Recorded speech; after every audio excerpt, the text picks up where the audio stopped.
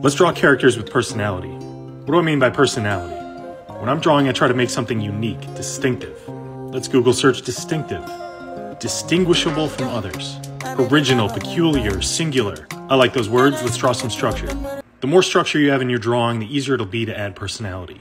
Structure in a drawing is just like structure in music. I'm really going to mess up this music analogy, so stick with me. Think of each feature in the face as a musical note. Where you put that note and how you play that note is going to make up a different personality for each character. While I'm drawing this, I'm asking myself questions.